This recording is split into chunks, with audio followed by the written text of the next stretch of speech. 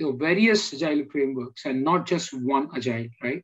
Meenakshi, you can probably put I see your raised hands, but you can put your thought on the chat box because I will not be able to talk to you while I'm talking, right? So whatever you have, please put it in the chat box. Okay? So guys, feel free to chat, okay? Be open and feel free to chat. I'll only be able to see your question and answers at the end, okay?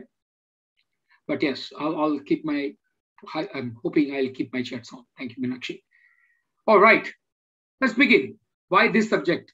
Such a simple subject. I would not say simple, but a basic subject or a basic topic today. I was talking about which topic this time in evening hour that I take it for you.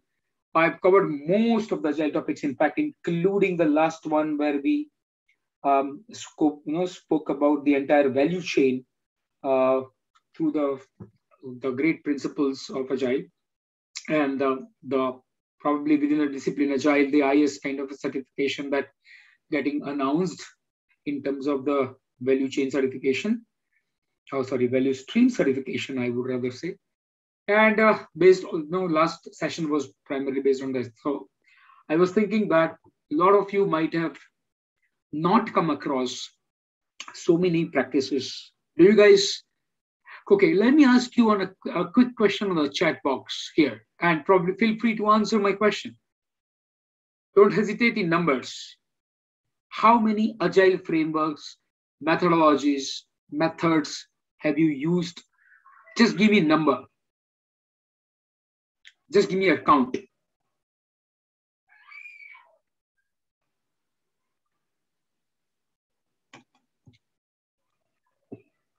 Vishal says 0. Thank you, Vishal. No worries. Let's say 1. So 1 or 2.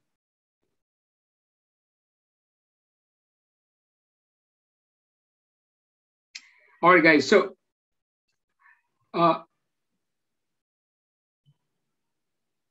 okay, only 1. Okay. 2. All right. Michael says 2. Okay. Okay, Scrum. Yeah. Amazing. You know what? There are 256. Did you get it? No jokes. That's the number. 256. And if you only know 1, 2, or 3, or heard about it, welcome, guys, to the world of dynamism. Welcome to the world of flexibility. Welcome to the world of early value delivery. Welcome to the world of early reduction of risks. And welcome to the world of everything else. Right? So, we have a very basic collection of various frameworks, not of course 256 for sure, but I have got a very high level overview today in next 40 minutes. And what I plan to do is, based on your interests, probably I'll take a detailed 1-hour session on this evening hours on each of them separately, so that you get those who are interested in getting more details, like for example, extreme programming. There are few folks who might have been using extreme as well. And the remaining might not have even heard about extreme. But as a continuous learner or a lifelong learner, right? I think there is no harm in learning some other methods, right? Though Scrum has a 75% of the market captured in the Agile method, I agree. But there are other methods as well, and this session at least give you an open mind in case your organization is not able to implement Scrum for whatever reasons and need to think beyond, okay, then how do we go about it? Are there any specific frameworks, methodologies available? There are. Okay. So I'm going to turn it around today. And that's a whole thought process for selecting this particular topic for the day. So the agenda is very simple enough. I'm going to introduce a very, globally famous, and generally acceptable, used methods. And the most one obviously is the Scrum. And I'm not going to spend some more time on it because most of you heard about Scrum, right? But I would like to spend some time on the remaining ones. There are many, of course. I'm those who might be thinking about SAFe, right? But I'm restricting myself to the basic methods rather than going to SAFe or any other scaled frameworks, okay? And not even discipline agile today. Those who are raising the hands, I will not be able to see your hands. So please, please put your thoughts on your chat box, okay? All right, let's begin. No beginning of what is agile, right? This is the assumption that all of you know agile, or at least heard about agile, right? But yeah, without this slide, probably I thought I will not be able to do justice to you on the 8 o'clock learning session. So the first and most widely used framework, which is very well captured in the global market today, is the Scrum. Scrum, the word came from the game of rugby. When the team huddles together, Scrum becomes Scrum. Rugby becomes Scrum, okay? So it's like a sprint, right? A running 100 meters relay. That's a sprint that you use. So Scrum, sprints, iterations, you'll see this kind of words and keep hearing about it. So the Scrum methodologies, three things that keep coming to my mind. One of the pillars of Scrum, transparency, which involves giving visibility to those responsible for the outcome. Okay? Transparency also underlines itself in terms of definition of done, in terms of your requirements from the stakeholders, and there has to be something related to the validation check, right? And that has to be transparent to the end users. I'm giving you just one example of transparency. The second value, or the pillar rather, is the way I think about is inspection. Inspection talks about timely checks of how well the project is progressing towards its goals. Every project has a goal, right? Every endeavor has a goal or targets to meet. So inspection talks about how well the project is. It's a measurement of the progress. And looking for the problematic deviations and identifying the corrective and preventive actions. And the third pillar, and the most important out of the three, is called adaptation. You would have heard this term many, many times. This involves adjusting yourself first, and then adjusting the team's processes to minimize the further issues, right, in the project. So three pillars in my mind: transparency, inspection, adaptation. With that, the whole process works like this. Okay. I'll not get into much of the details, but very high level. These are the roles that you could see. Those who are not aware quite, or those who have probably even gone through it sometime back, a quick recap for them. There are inputs, requirements in terms of the user stories. I'll use certain words in case you are not aware. Please go back and capture your thoughts. User stories are nothing but requirements, right? Requirements of the stakeholders which are being taken. Product owner is the interface between the business and the technology team. I'll repeat, is the interface between the business and technology team. What happens is, this is called a bucket. It's like a vertical cylinder, right? Where you don't measure the height, right? It's like virtually endless height for that. And I keep dumping my end user requirements into it. We call it as a product backlog. It could be 100, 500 different requirements at any given point of time. Now, what do I do about that? I can't deliver everything together, right, to my stakeholders. No, it's not possible. So what I do is, I take up various different releases, right? And what I do is, I have my plan to release the most important features of a product to be developed based on my market survey or based on my sales and marketing team, whatever they would say. So the product owner's responsibility is to prioritize this bucket of 100 requirements, for example, okay, and create a small divisions, let's say 10 divisions of 10 each probably, right, and push out the first one in terms of development.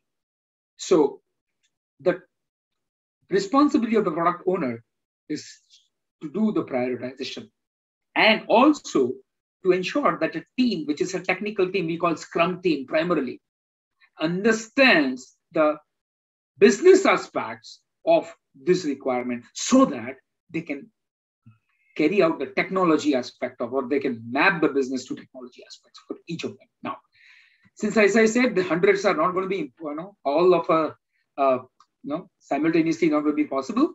So the product owner take the first bucket of 10, okay, and probably the team here, right, try and do a due diligence by putting those 10 into something called sprint or iteration backlog. A sprint or an iteration could be anything between 1 to 4 weeks. Generally, on an average, 2 weeks. That's what practically I've seen in my experience. Now, what is a sprint backlog? It is a carved out, the most prioritized, and then next, right? For example, a couple of weeks. So 10 requirements, first 10 requirements in 2 weeks, right? And then our team will start deliberating on it. They will start developing on it. And the development testing, all these things will go through. There are lots of different ways of doing it. And the release, in the first release, probably, yeah, you might have a multiple iterations like this. These 2-week iterations. I'll try to see if the release is really ready, if my outcome of these 2 weeks can really be published. If not, I hang on for next 2 weeks, and then end of the first 2 weeks, I will, at the end of the first month, I will push it out or release it to the production or to the end users for them to work out. So this is how the entire so-called Scrum process. Now, this was a thought primarily for Agile. Now, having said this, the Agile process was something new, okay? You guys might be, those who have not seen, you guys might be seeing it new, but the thought process was always there in early 1900s. And I keep telling my colleagues, always, we hear it as a new. We hear it as probably, oh, this is just came in 1995, but not really. It was there before 1995, okay? Much before that. And probably by the time I come back to this, the another slide, you can think about it, how old it is, and probably you can put your thoughts on your chats as well, right? How old it is. So while you think, let me move on. I could have really gone about the roles, different roles in terms of product owner, Scrum Master, the team, the enterprise architect, and tester and whatnot, right? I would have probably gone to that. Assume that you have one Scrum team having all these roles defined in it. Okay, and of course there are 4 types of ceremonies. Most of you would have heard about. One is a daily stand-up. Second is the sprint demo or iteration demo. Third is sprint planning at the beginning of the sprint or iteration planning. Fourth is sprint retrospective that we talk about. Okay. So these are the 4 different ceremonies, but I'm going to restrict my conversations only up to this because I have to. My main focus, honestly, guys, were not this. My main focus was remaining. Because you know what? Whenever I go to some sessions or any company for that matter, and you know what I hear, we use Scrum. So then what about others? And then I ask, how many others do you know? That was the pain area for the session. That was the objective for the session. So I'm going to directly jump onto the next best, okay, where the pair programming occurs. Now, this is called extreme programming. You know what?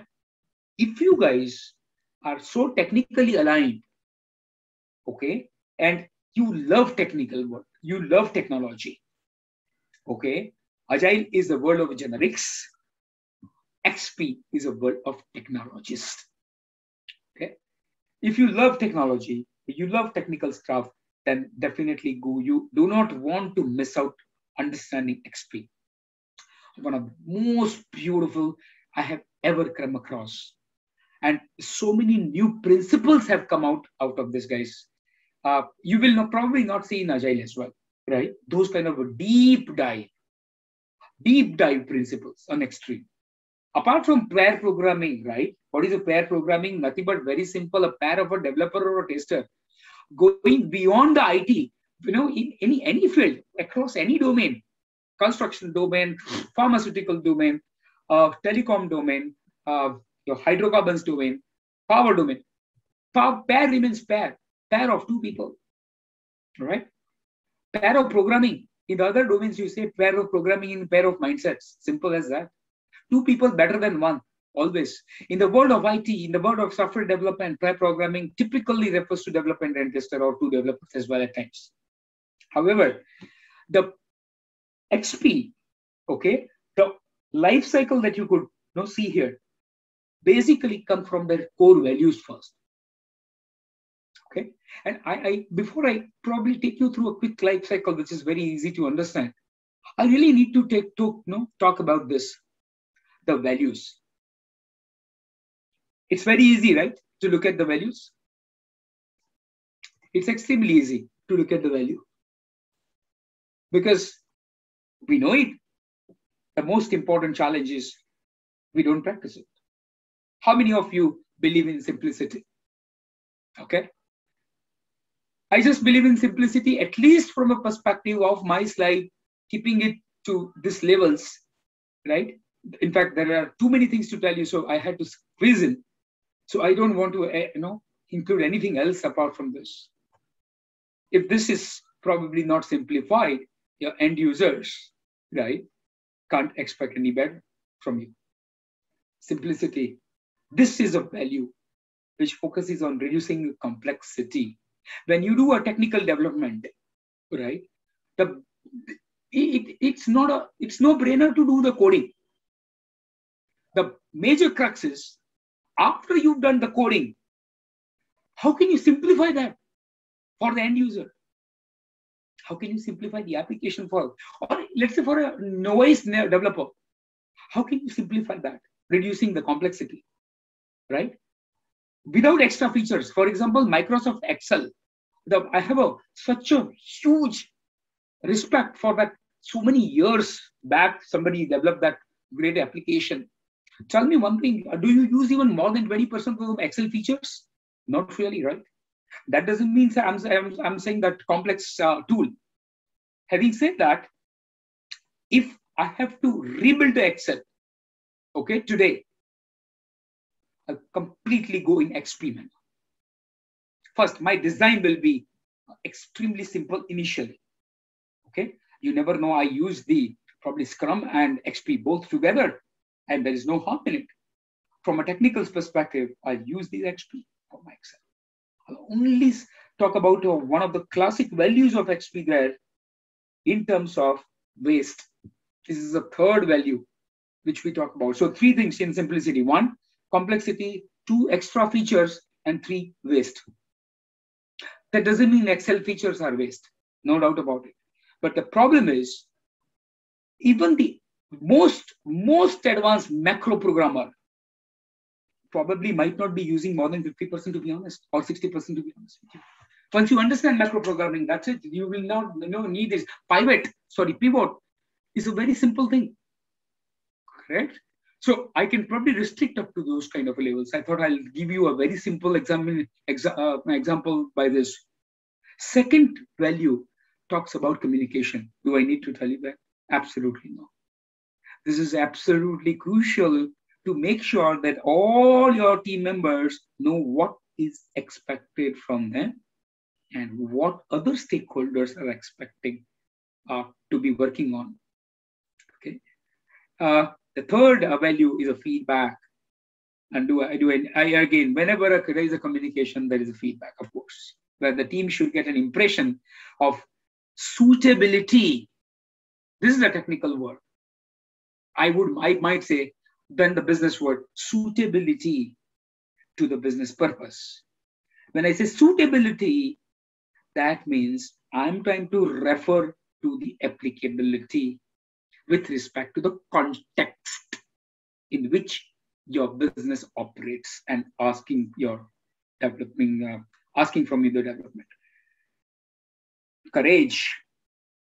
Definitely, it takes courage to allow our work to be entirely visible to others. Transparency, as I said in the previous slide, again, transparency take a center stage. To be courageous, courageous is courageous is the outcome. In the pair programming, right? The team members share code and often need to make bold simplifications to change the code. It takes time.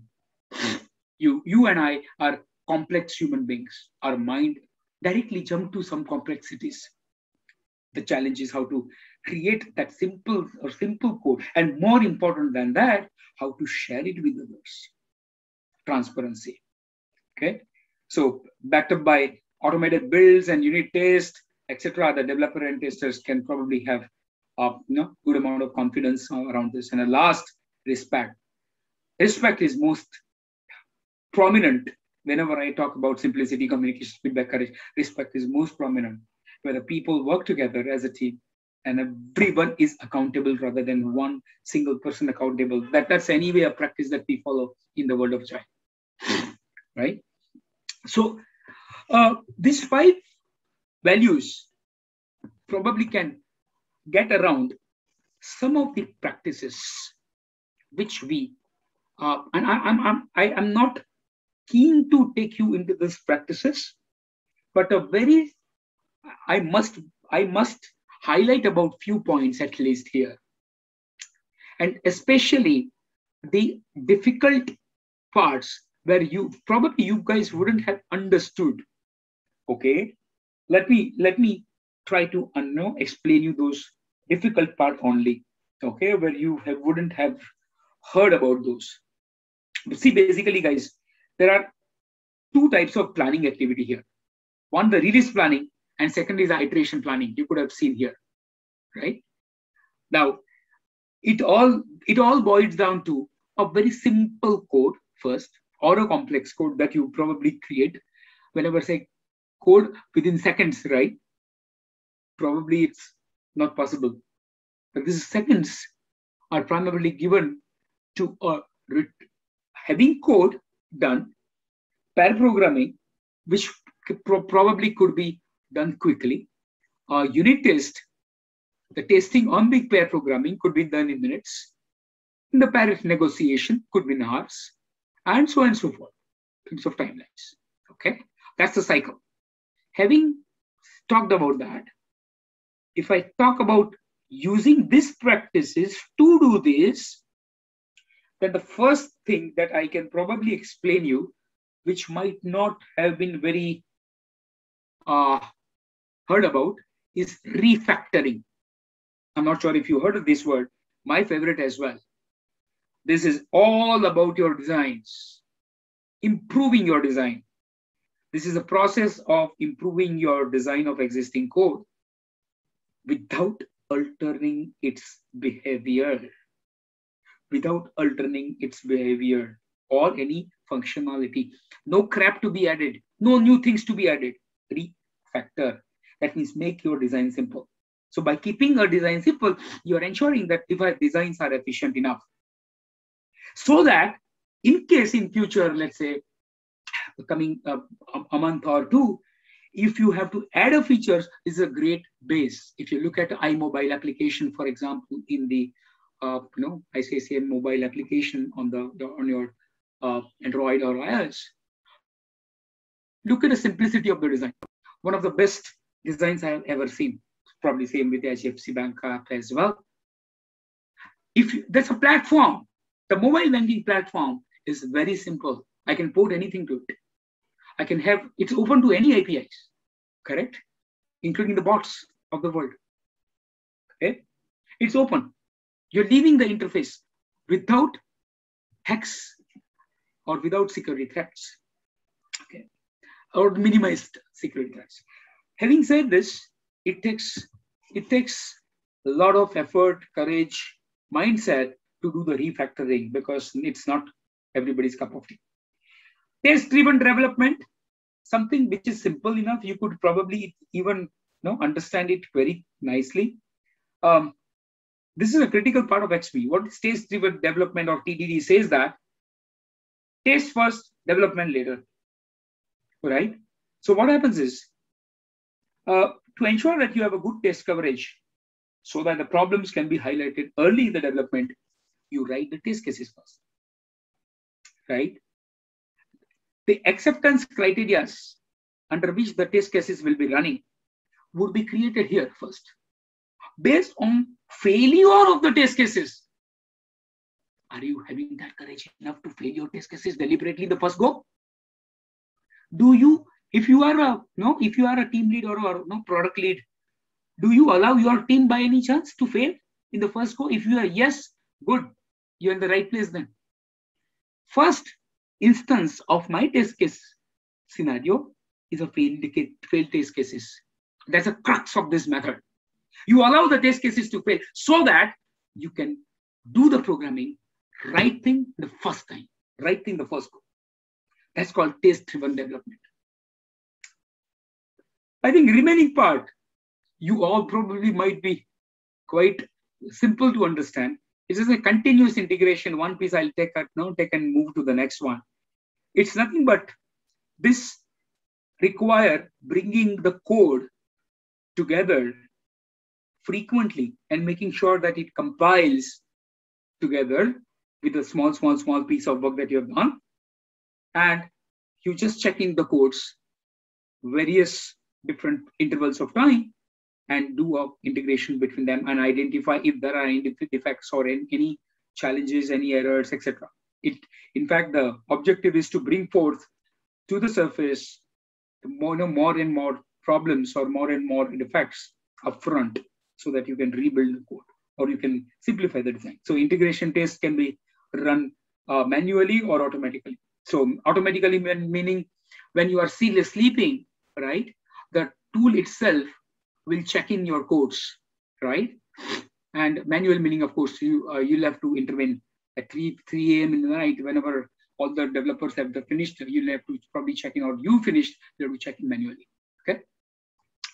So with that, a very quick thought on the just like your Agile or Scrum. Okay, a quick life cycle of this. And you could really see number of requirements in terms of user stories.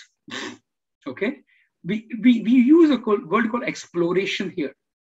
And the exploration is primarily required to ensure that the designs that you are going to carve out based on the requirements probably are simplified enough in future. One. Second, the architecture. Now in XP, as I said, technology or technical aspect is given a good amount of weightage. So the not enterprise architecture, but the architecture of the software, of the code, of the application, of the program play a very important role here.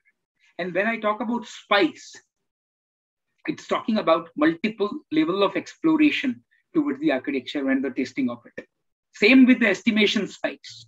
So exploration, right, and the iteration go hand in glove, where you try to do your own research and development, your own cycles, and identify between to and fro which one work the best way, right?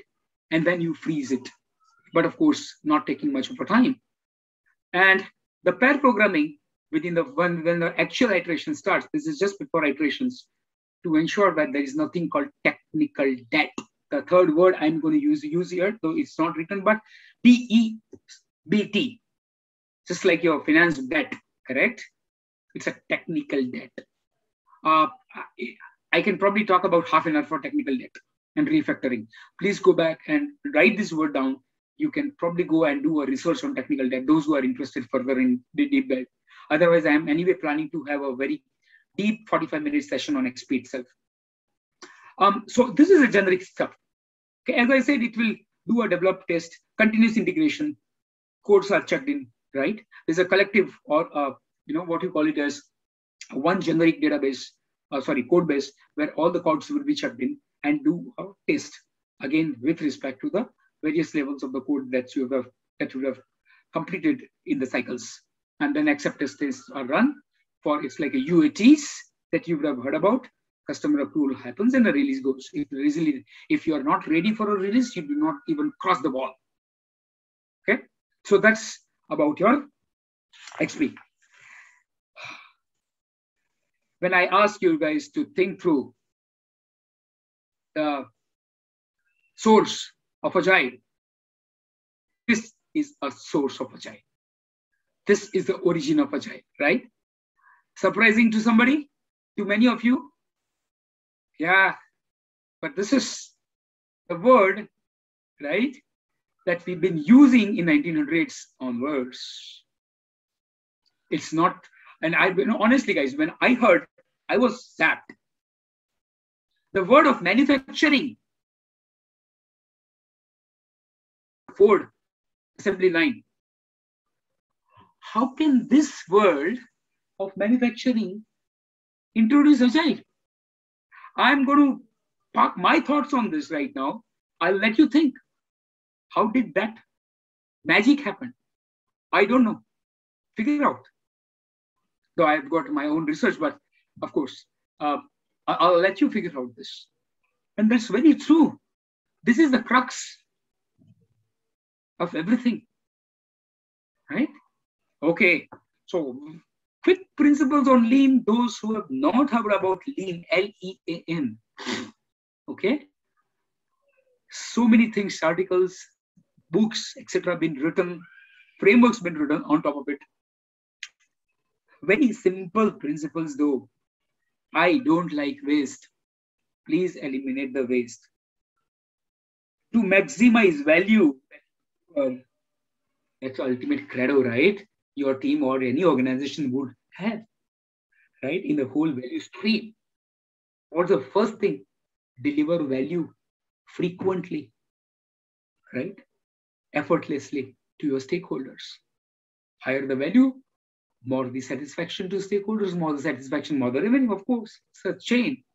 So to maximize value, we must either eliminate the waste or practically minimize the waste, if theoretically elimination is not possible, right? Waste can be anything. There are 7 different types of waste. I'm planning to take a detailed session, again 45-minute session, only on lean, and explain you not only just 7 types of waste, but all this probably in more detail with your favorite principle of Kanban stuck in, okay, into it, which you really, some of you really, use it in practice. So we think about lean Agile, lean Kanban as the application of lean in the world of Agile. Okay, so elimination of waste is one thing. Second, amplify learning. When I talk about amplify learning, it talks about facilitating the communication early and often, getting a feedback as soon as possible. And when we learn from the feedbacks, we can probably rebuild in the simplistic manner. Once again, that's amplify learning. This is interesting thing. I think most of you probably who would have heard this or read this first time, and you might be wondering, no, we have to make a early decision. Come on. How come you say as late as possible? But there is a method in madness here. We call defer your decision. So the whole crux of deferring your decision or to decide as late as possible is to ensure that we balance early planning with the decision and commitments, right? For example, this means you're reprioritizing the backlog right up to the moment till the time the work starts. That means I reprioritize the backlog absolutely to the source of my development start day. I capture all the requirements till then, right? And people say, sir, we don't get the time to get the requirements. Who says? Decide as late as possible. Oh, what's the harm? 2 weeks, I'm not going to eat you up, but make a quick decision, probably in a day's time. Next day, you start build process or development process. This is a crux, again, of lean. Eliminate the waste, eliminate your 3 days, 4 days, etc., etc. I think remaining you can probably understand quite well. Last one is optimizing the whole. Probably that's again going back to the integration stuff. Okay, optimizing the whole out of everything. So it's like some of the parts. Obviously, the whole system, when you look at, is obviously more than some of its parts, as you would have heard earlier as well, right? It's going to be more than some of its parts. So here we go beyond the individual pieces of the project and look for it, how it aligns to your stakeholders' expectations or to the organization itself. Right? So these are some of the lean concepts, and these are some of the types of ways in a lean, which probably might talk about in my detailed session, that whenever I talk about detailed session. But yeah, at a high level, number of defects, right? Overproduction, waiting time, unutilized potential of the human beings or the system itself, like Excel. Transport mechanism, inventory. Inventory has an obvious inventory carrying cost. It's harmful. It's not good, in fact. Motion. No motion in terms of the effort required to communicate or to move information from one party to another. You have a dependency on your boss decision. You go to your boss, you go to your manager goes to his manager or somebody else in a parallel organization.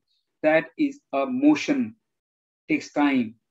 Okay. A motion could be a deliverable moving from one group to another group to third group. Dependencies between them, then extra processing. Primarily, this talks about the extra work that does not add value. Whatever doesn't add value has to be removed out of it. Okay, and I'm inclined to talk about a great phenomena of your schedule management here, very aptly applied here, but probably I'll restrict my conversation to this. In fact, this is a very simple aspect, right? More the time you delay, more the time you schedule, more the time you have in schedule. It's a very simple principle, right? That we all have heard. The deliverables will be deferred till that time. Okay, the people will take a lot of time rather than completing something in 15 days. If it's something possible in 5 days, if I push the team to do in 5 days, they can still do in 5 days. Believe me, they don't need 15 days. It's just that I need an aggressive push. But rather than pushing in a traditional method, it's supposed to be team who's supposed to decide. Team is the owner here. Team is the decision maker here, and they are supposed to do all this. I don't need to guide them. Only reason you have a team coach or agile coach is he should be ideally one time. That's it. ideally speaking. But you still need a coach here. There's a huge importance of the coach because we don't do it. Come on, guys, let's accept. We don't do it. Either we don't have inclination, we don't have pride, or we don't know. If you don't know, there is an aspect. Come to the 8 o'clock learning session like this and learn. Right? Simple as that. If you don't have an inclination, you don't have a choice. Either you move ahead, you move out. And I am a very straightforward person. I keep telling the teams across that if you do not get around this, you will never get around in future.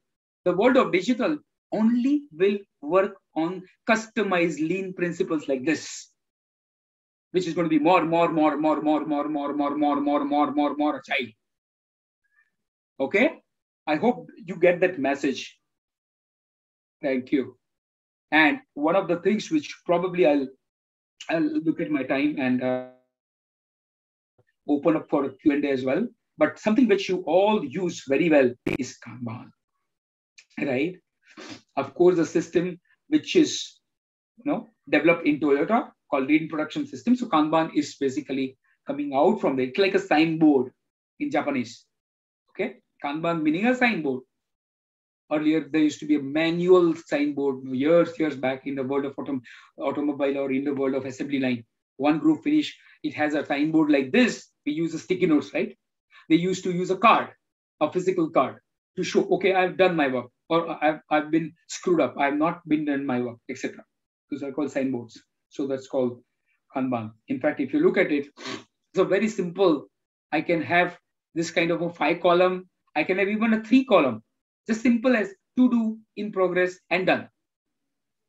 There's a little more elaborated example in terms of to do, meaning your iteration backlog, in progress meaning WIP, and it's introduced. I do a testing, in progress meaning development. Okay, so I could say development or testing, and done with respect to definition of done as a criteria for acceptance to the product owner. And these are number of user stories or requirements in a product backlog. So this could refer to the product backlog. Now, one of the best examples of your Kanban, okay, is like when you enter a cinema. Let's say you have gone to, one of the classic, what do you call? I would rather say a park. And in the park, you have a 3D cinema in the park. Only 20 people are allowed in the cinema, right? What would you do? There are only 20 people.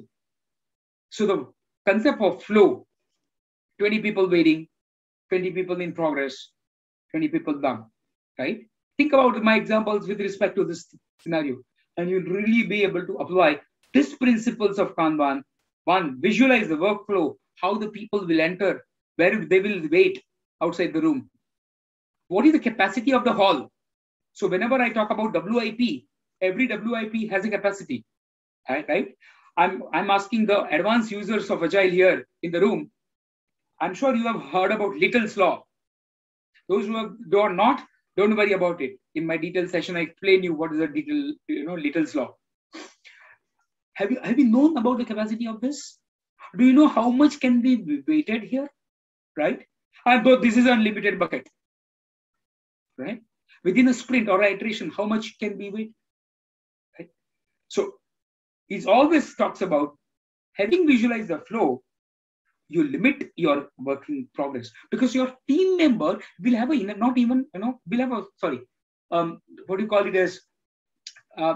limited capacity to work. You might have only 2 people in a team, 3 people in 5 people in a team. Based on that, you plan out your flow, right? End to end. And you do not want traffic jam.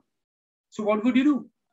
A very simple, continuous movement of your cars on the highway without waiting, right? So that's the reason you should limit the work in progress.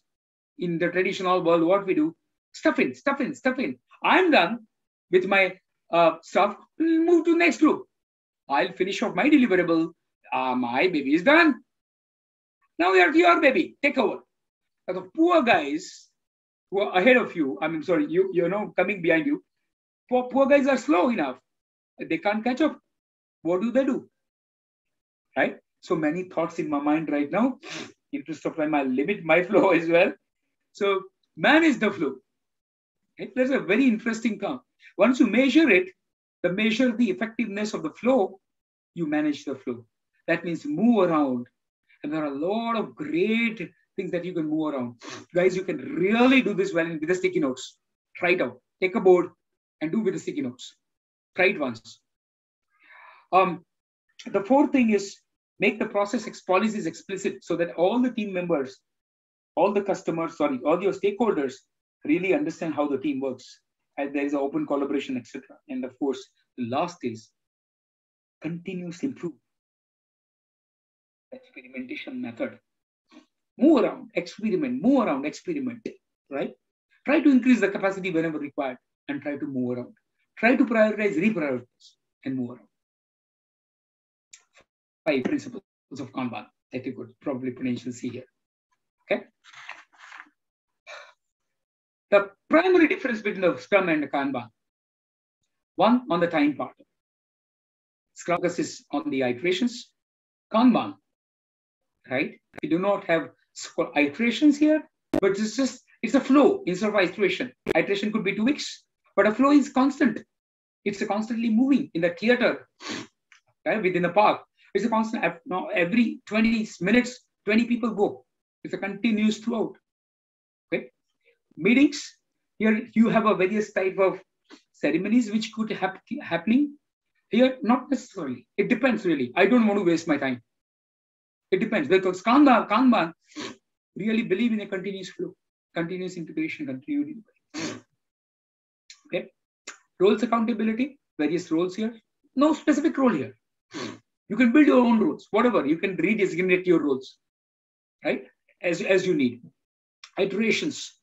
As I said, this is iterations based on 1, 2, or 4 weeks. This is a continuous flow. And predicting is a nice word.